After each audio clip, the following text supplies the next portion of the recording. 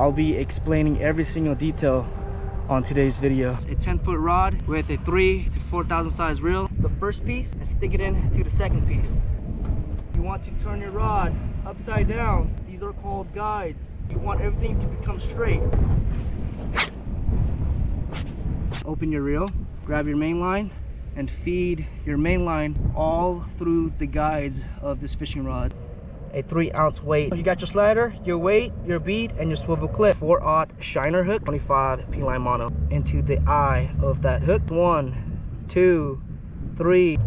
Cut off the head. Hook the anchovy 1 time inside and out. Rotate your bait and hook it once again. Go ahead and use a magic thread.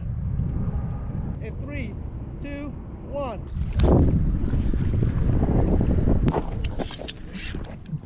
Fish on! Make sure to click that link to see what I caught. Thank you for watching.